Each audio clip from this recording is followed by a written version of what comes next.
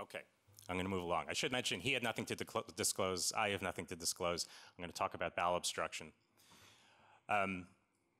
So again, 3 goals for these 10 minutes or 11 or 12 minutes or however bad I run over to discuss the importance of patient selection in achieving the best outcomes, because again, I'll go back that patient selection is so much, it so overrides everything else that we look at.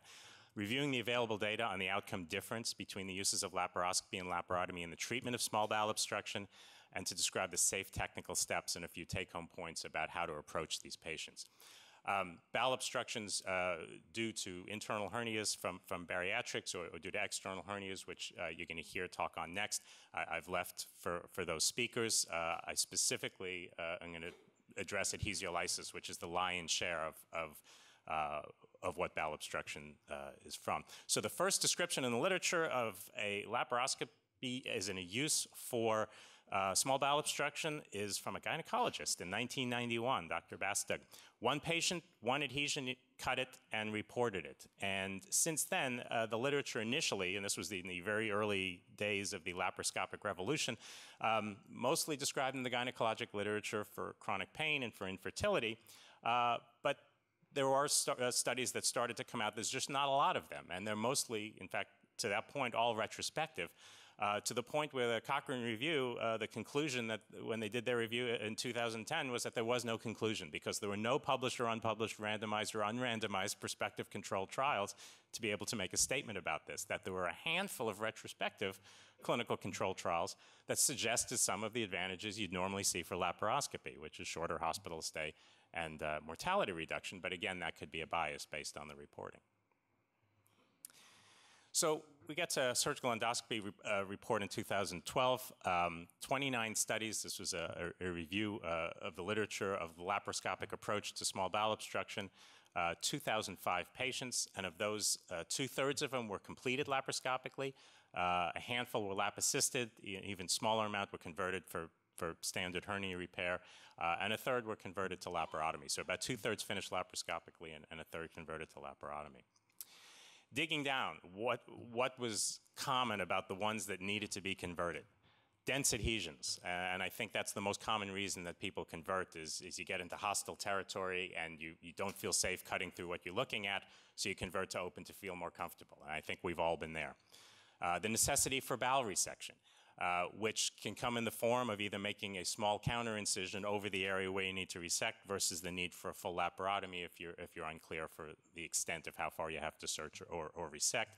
Not able to identify the pathology, that makes sense. You can't leave the operating room till you've done that. And then iatrogenic injury. Their enterotomy rate that they looked at in this series was 6.6%. That's the reported rate. Unclear whether that's the actual rate, but certainly in enterotomy, if it's right there in front of you and you feel comfortable with intracorporeal suturing, it's something that can be done, but that was a reason for conversion in this study. Get to January of last year, a NISQIP study in surgical endoscopy showing 5 years of putting together the words laparoscopy and small bowel obstruction, found 9,600 patients. 15% of those treated with laparoscopic adhesiolysis, conversion rate 85%, or not conversion, but 85% of those were treated with an open repair, so only 15% during that 5-year period, at least in this group, were found to be done laparoscopically. And what was found in that study? Well, the mean operative time was actually a little lower for laparoscopy. You could make the argument, again, that these were the single band adhesions, easy to see, easy to fix.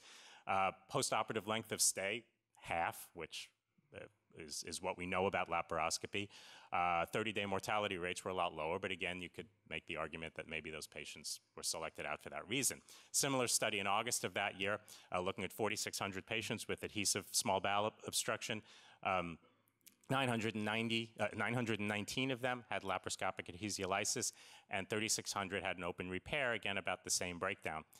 And looking at mortality rates, 0.8 versus 2.3%, better for laparoscopy. The overall complication rate was 1/3 in the laparoscopic group, and the mean length of stay was half. So I think the conclusions you can make from that is that there certainly appear to be benefits in retrospectively added data, but you have to temper it with the thought that maybe those benefits are real, but they're there because those patients were adequately selected and appropriately given the chance to be taken care of laparoscopically. There was a prospective trial announced in the BMC Surgical Journal that was going to take on a multi-year, multi-center prospective randomized controlled trial. This is an overseas trial. That's primary endpoint is going to be length of stay, secondary endpoints, return of GI function, 30-day mortality, complications, and postoperative pain. And hopefully we'll start getting that type of prospective data so that we don't have to always put down the laparoscopic advantages being to selection bias. So again, there's really not a lot of data. That's what's there. But in practical take-home points, I want to spend the last few minutes of this talking about what you're going to do Monday morning, or more likely Monday night when this occurs. Hemodynamic stability, going back to the opening talk of the day. Hemodynamically unstable patients are not the best candidates for laparoscopic repair for all the reasons that you heard. When not only are being able to tolerate a pneumoperitoneum with the hemodynamic changes and the ventilatory changes that occur from that, the timing of the procedure, and that's really based on your skill level and how severe the abdomen is going to be for the patient. But hemodynamically unstable patients are not good candidates for this. Prior procedures. If you have a patient who has one small abdominal scar and there's a chance that there's a small amount of adhesions just related to that, that may be a better candidate than the one that's got 10 railroad tracks going in every direction and has a frozen abdomen, and maybe that's not the patient to try laparoscopically. Clinical exam, if they have a tense peritoneal exam from obstruction, or if they have peritonitis, those are not good candidates to start laparoscopically generally.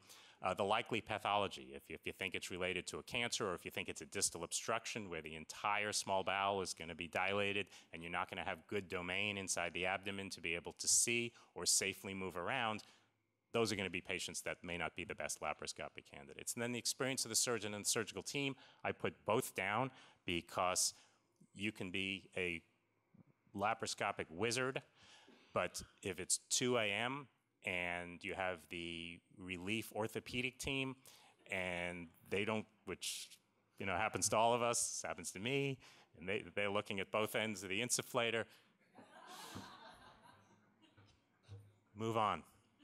Do the safe thing. So use your judgment with that. Technical points. What do you do with this patient? You've made the decision that they're a good laparoscopic candidate based on those features. Preparation. You saw the conversion rate, and that's not because I'm sure that a lot of that conversion these are reasonably safe surgeons doing this, and they did them for legitimate reasons. That conversion's not failure, and I think 25 years later, we still somehow think that conversion from laparoscopy to open represents some sort of sigh and let the air out of the room enthusiasm, but sometimes that's the safe thing to do, and so be prepared to go open, because most of them do. Have the open equipment in the room ready to go. Don't be at the table where you have a pneumoperitoneum, you have an enterotomy, you're in a hostile abdomen, and now you're asking for the open equipment, and your staff has to go run down the room and start getting everything together. Consent. The patient has to know that I'm going to try this laparoscopically, but there's more than a reasonable chance you're going to have an open procedure. Don't make them disappointed when they wake up and you've used the 100-millimeter port on them, because they need to know that. Positioning. Tucked, supine, and strapped well to the bed with good padding. If you're going to do this from start to finish, that patient's going to move a lot. Typically, and we talk about approach, as with open bowel obstructions, at least for me, probably true for most of you, you're going to put that right side up, Trendelenburg, so that you can elevate that cecum, find the terminal ileum, a reliable decompressed area of bowel, and march your way back. And then you don't know where the positioning is going to take you, but make sure that that patient is movable. You're already working in a less than adequate abdominal domain with a hostile area. Have the positioning working for you so that you can have bowel fall away from the area. So the patient has to be positioned well. The abdominal entry, totally beyond the scope of this talk to argue about Verey's needles versus open entry, although with dilated bowel and a tense abdomen, I'm an open entrant anyway, routinely, and I would really advocate for the use of putting the Verey's needles away for getting into these abdomens. We talked about the approach. Finally, just judgment. I'm running out of time, so I'll go through these last few points quickly. You should be making progress. You should be moving through to, if you looked at the same window, the same piece of bowel for 15 minutes and nothing has progressed and nothing has happened, you need to do something. Whether it means we use usually 3 to 5 ports to do this. Move your camera around a lot, move your angles around. If you're not happy with the area that you're cutting, go somewhere else. You should be able to see through anything that you cut, obviously. I'm talking to an experienced audience. But you have to be making progress. If it has stopped and you're frustrated and progress isn't being made, that's, as we all know, is where bad things start to happen. That's the time to either change your view, change what you're doing, or change your exposure. And then there's that moment of truth. You got to just be willing to make that decision, and it's not a failure. I think I'm done. So consider converting if bowel diameter is greater than 4 centimeters and you've lost too much of that abdominal domain.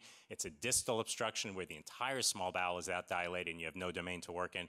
The small bowel is matted and you're going to be at a higher rate for anerotomy. Dense adhesions where it's just difficult to see where your planes are. Perforation or necrosis where resection may be necessary and laparoscopic approach may be difficult, and if you can't see, you can't move. So my take-home point is the laparoscopic approach to adhesiolysis is appropriate in selected patients, has consistently shown benefits in those retrospective studies, but it's all related to patient selection and to your comfort level as a surgeon and a team. Sorry I went so over. Thank you.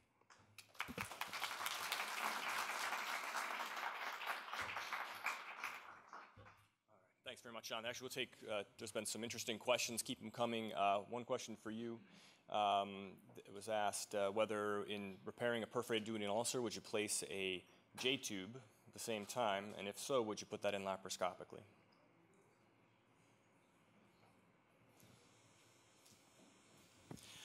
I'm not a huge fan of laparoscopic J-tubes. I'm an enthusiast for doing anything laparoscopically where the patient's going to see a benefit. I've found, and maybe it's just me in the way I put them in, but I've had issues with leaks and complications from laparoscopically J-tubes, and it may just be the technique that I use. I think that for patients who have bad perforations, who have peritonitis, who it's clear they're going to not be, or if the diameter is large from the ulcer, then I am a fan of enteral feeding and early enteral feeding, so I would place one.